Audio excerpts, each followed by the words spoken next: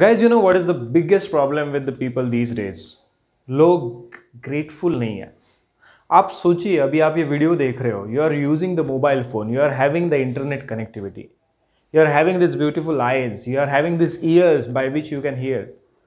But हम जिंदगी में क्या करते हैं, हमारे पास जो नहीं है उस चीज़ की बात करते रहते हैं और खुद नेगेटिव होता है, खुद का सराउंडिंग भी नेगेटिव करता है. सो एक चीज़ आज से आप आपकी डेली रूटीन में ऐड कर देना. तो first of all, getting up in the morning, make sure you से thank you to the nature, to the God for giving me another day in my life. This is the first thing. And throughout the day आप जो कुछ चीज़ें करोगे, रात में सोने से पहले जो कुछ पॉजिटिव चीज़ें पूरे दिन में आपके साथ हुई, उसका एक बार थिंकिंग करना, उसके ऊपर गौर फरमाना और पॉजिटिवली सोना. सोने से पहले आप जो चीज़ करोगे वो रात भर आपके दिमाग में रहेगी. So make sure you don't scroll the feed on Instagram, you don't scroll the feed on Facebook before going to bed.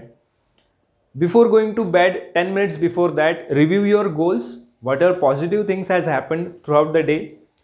Take a review of that and sleep with a positive mindset.